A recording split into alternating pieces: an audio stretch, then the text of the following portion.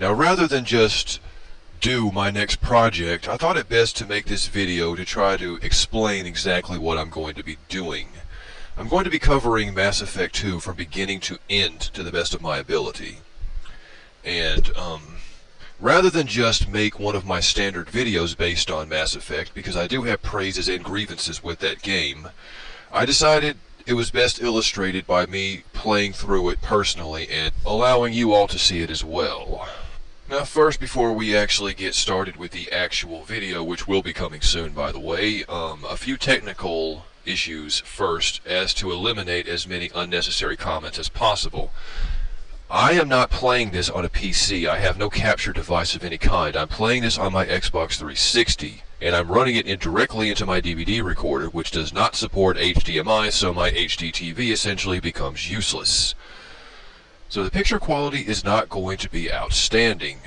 Now it's worth noting that there's been much downloadable content released for Mass Effect 2, and I own all of it, and I will be displaying all of it that I feel is relevant to the overall main story, including, of course, the recruitment missions for the two downloadable characters, Zaid and Kasumi, as well as I will be covering the Shadow Broker's lair and the newest downloadable content, The Arrival. The later two I will be leaving until after I conclude the main plot, as that is when they are designed to be played, after the main story, not during it. And on the subject of story, I will be importing my Commander Shepard character from Mass Effect 1 into this Mass Effect 2 video game. And the Shepard character I'm bringing in is female. And for those of you who might wonder why that is, I will give you a couple of reasons just so nobody asks me, or at least fewer people ask me. The main reason is that I will be playing almost exclusively Renegade during this playthrough for reasons I will explain once the videos have begun. And I think the Jennifer Hale does a much better job playing the Renegade version of Commander Shepard than the male voice actor does. This is not an attack on the male voice actor. I think he does fairly good most of the time, but Jennifer Hale comes out just barely on top in that department, at least in terms of Renegade. Now the second reason is more of a personal issue with me.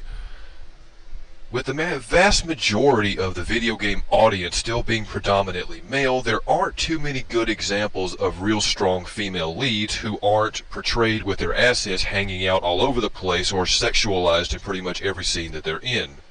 And even though the script for Mass Effect was written more or less for a male main character, I still like having a strong female lead that's done at least in a semi-respectful manner. Alrighty, now, with all of that stuff out of the way, please stay tuned because the first part of the most ambitious project Judgespektre has ever undertaken will be coming soon.